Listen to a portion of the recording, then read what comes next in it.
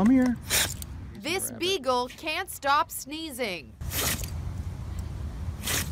Got those sneezes.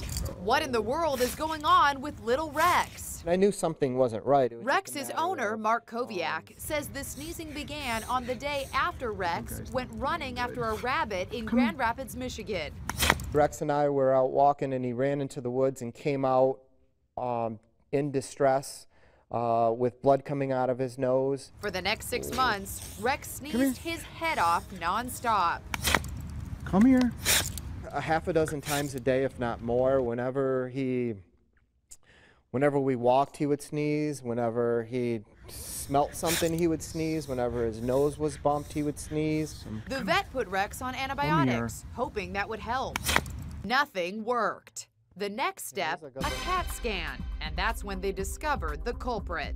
They found this 6-inch stick up Rex's nose, and it was a very emotional moment. Yes, this 6-inch twig was lodged up Rex's nose. Doctors pulled it out with forceps. Here's how it looked inside Rex's nose. Oh, guess who's back? Just like that, Rex stopped sneezing. He was back to normal that same day and is back to 100% now, I'm proud to report.